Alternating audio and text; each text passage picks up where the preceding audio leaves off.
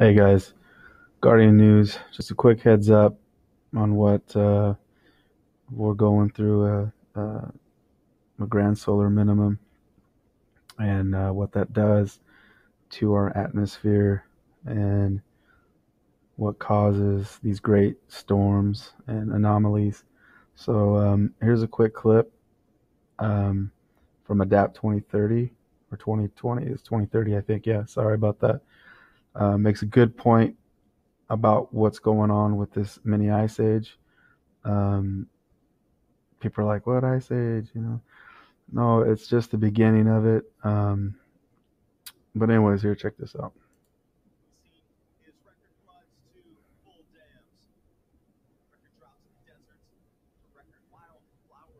Yeah, look at that. It's crazy.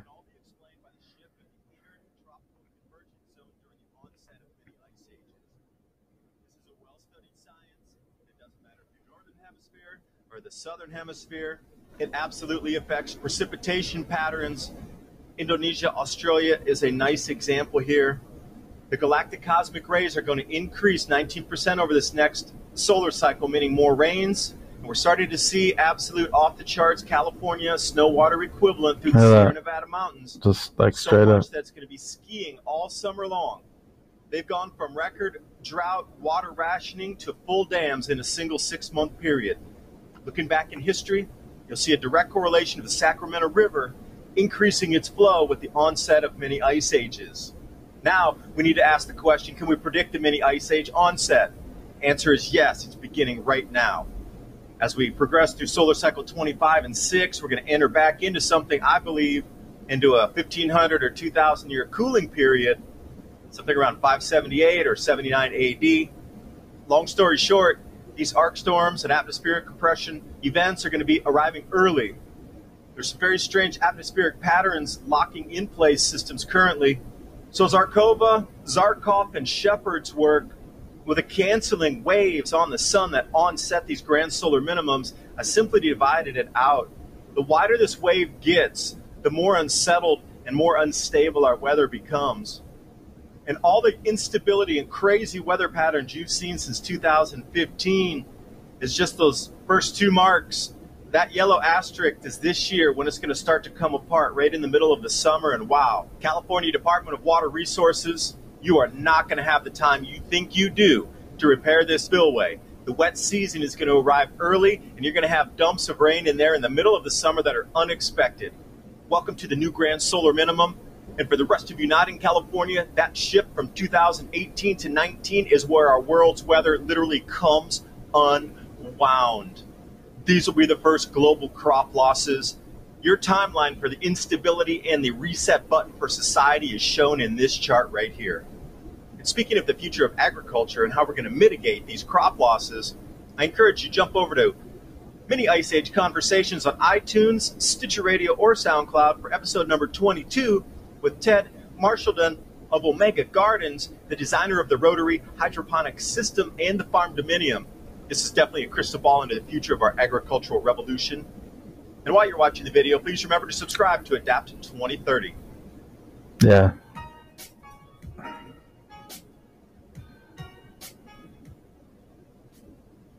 Earlier this year, the world was glued to the possible collapse of the Oroville Dam as the water spilled over the emergency spillway for the first time ever. The water level in the lake has risen 850 feet due to excessive melt-off in the snowpack. So what the Department of Water Resources is doing is trying to lower the lake level by opening the spillway, 27,000 cubic feet. They're going to let this go for several more days. And then they plan to shut this off and start emergency repairs on the spillway. I left links below so you can check out the Department of Water Resources and the Oroville Dam levels. And for those of you looking for daily updates, I encourage you to jump over to Blanco Rio's YouTube channel.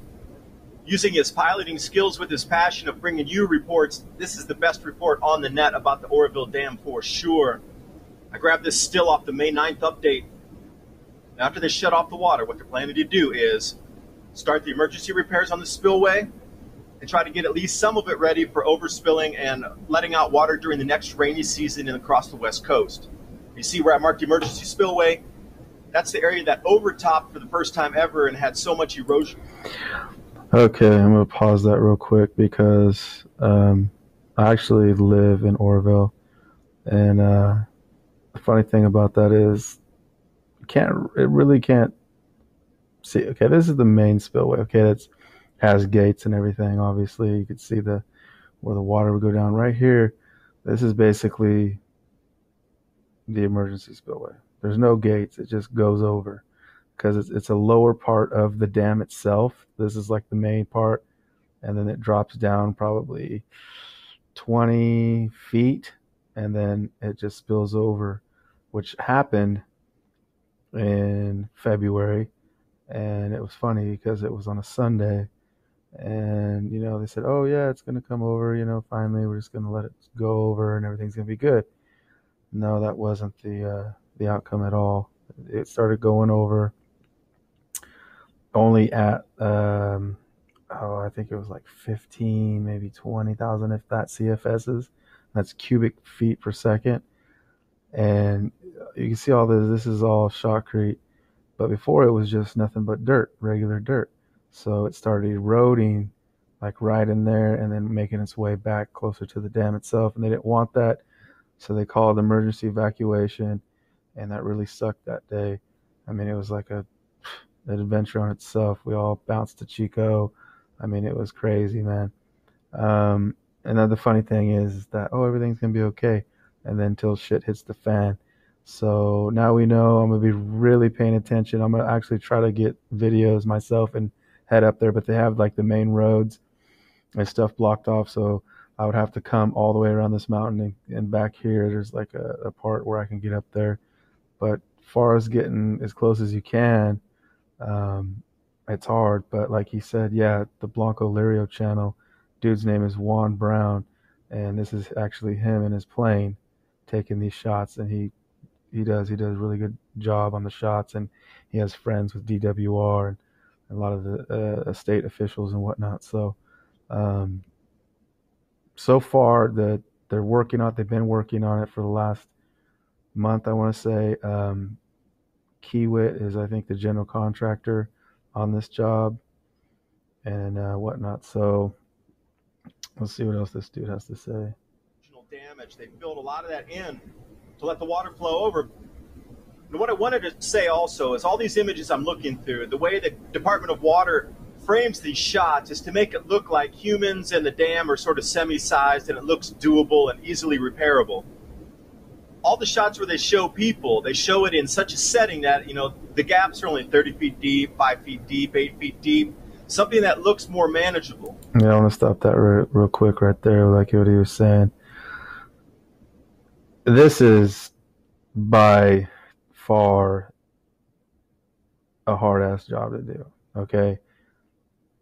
There's big ravines. It's like a damn canyon now. And from that part to the other part is a long ways. There's no way they're going to get this shit done. All they could do is reinforce this as best as they can, because obviously they're going to have to let out more water and they don't want erosion to come back. But what the good thing is that this is all on solid bedrock. It is tied down. They're anchoring it down even more. There is rebar that was in the dam. But here's the thing. This all began right here because of cracks previously that weren't fixed right. The shit wasn't done right. So, anyways, But when you get down into the actual true size of this, it's nothing more than photo manipulation.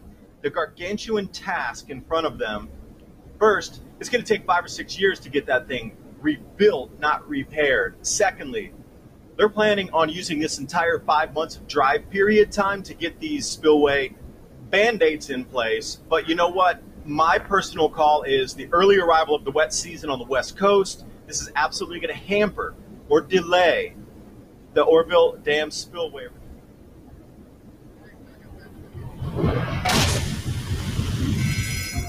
Get a degree in solving the problems that stupid. Hamper or delay the Oroville Dam spillway repairs. I want to show you why I think that way. And also, this is a grand solar minimum forecast for the rest of you out there. Now, the world's weather patterns are shifting. It's aware. Everybody is aware now. It is in your face in every place on the continent, every country. Everybody's understanding that there is strength. He makes a good point on a lot of this. Like, this is what's really going on. We're going into a mini ice age because of the sun is going dormant, and it's called the grand solar minimum. But the thing is, people are like, oh, but it's hotter. But no, it's because when the sun gets weaker, so does our shield, our world shield. So more UV rays are penetrable to go through, which causes cloud formation. You see a lot of the planes doing chemtrails. That is like some type of reflectant. I don't want to say aluminum. I'm not sure, chromium or something like that. That they spray in the atmosphere as a reflectant. So the rays get reflected, which causes heat.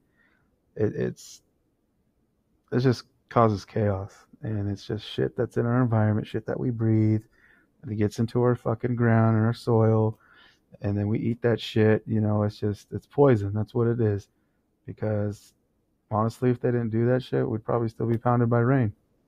If HARP didn't affect these waves that were coming from the other day, I don't know if you guys caught that story, but it was weird because there was like cloud formation all over here. Then down here, you see here's California right there, and it was just like blank. And then you seen this like anomaly of these like ripples just kind of going up. It was weird, but that's on a different video. But yeah, it's a trip. Let's see what he has to say. Let's go over here. Settled May pattern to bring showers. Wet north. This is just a few days ago. Yeah. Unsettled May brings showers. It's supposed to be going into the dry season. Accumulated precipitation, another inch and a half. Right, that was like last week. We had a little bit of rain, mostly up in the mountains though, the foothills. But now we're like from when I checked the weather, we have a heat wave. We're going through a little bit of a heat wave. We got some dry weather for a while, but the shit changes all the time. You can really only predict the weather maybe 5 days out, 7 days out at best, but it can change. So, but anyways, yeah, I mean, it's something to watch on the Oroville Dam because it's a major, major travesty. It is. I mean, that shit's got to be repaired right, and of course they're gonna tell the public, oh yeah, we got it under control, because they don't want panic. Nobody wants panic. Panic's bad for business because shit gets robbed, shit gets looted, But yeah, I mean, it sucked, because when we left, we came back. Fuck, I had a utility trailer got stolen. They cut the lock and they took it, and I'm like, fuck, there's $1,000 down the hole. People are stupid like that. So, but anyways, I just figured I'd let you guys on this video. This dude is DAP 2030. Check him out. He has some good points. I go give all the credit to this dude in his video, but it kind of related to me because it's like around where I live. But and subscribe to my channel if you'd like. I do produce a lot of good videos, and the videos that I take off of other people's, I give credit to. I'm not making a dime off of this. I'm not going to monetize my video because this is dude's stuff, but I thought it was really cool, and he had some good points and graphs and stuff like that. So, well, thank you for